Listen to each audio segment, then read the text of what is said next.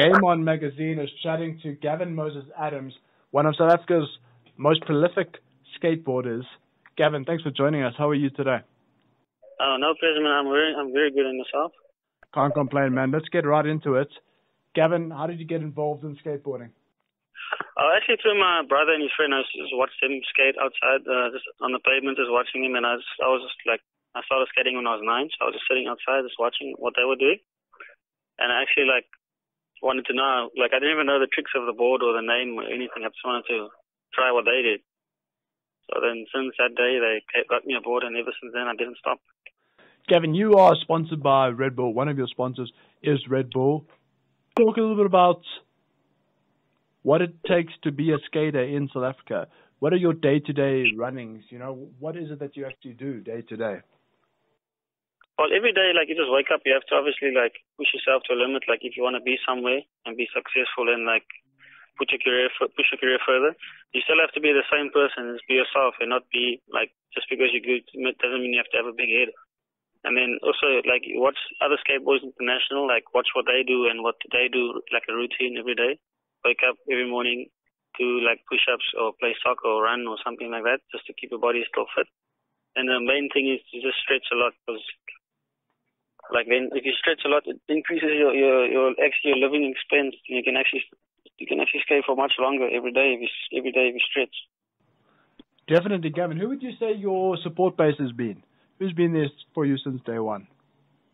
My little brother, my dad, my parents, and most of my friends as well. Has always been there for me. And your role models? Who do you look up to in the sport? For me, Paul Rodriguez International.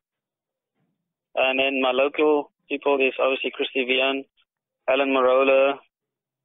I look up to my younger brother as well. He's very good.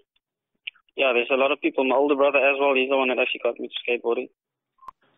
Gavin, you've competed at the Red Bull Hold the Line in London, as well as the street skateboarding in Barcelona. Let's talk a little bit about how South Africans fare on the international scene, and how did it change your professional setup? You know, how did it help you as a skateboarder? Well, when I went, I got the invite, I was I didn't expect it to be, I was oh no, this is probably a scam or whatever. So I emailed them back and they were like, no, it's not, this is real. So I actually sent them an email to come to the event to Barcelona, and from Barcelona go to London, skate the events. And then I met a lot of different people and a lot of skaters that's good.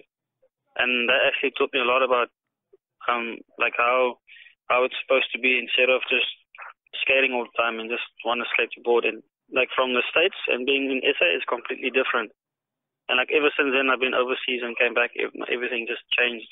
Gavin, one of the big things about you, having read about you on the internet, is that you don't really skate traditional skateparks. You prefer more the street scene. That's fine. Why is that? Why do you enjoy that more?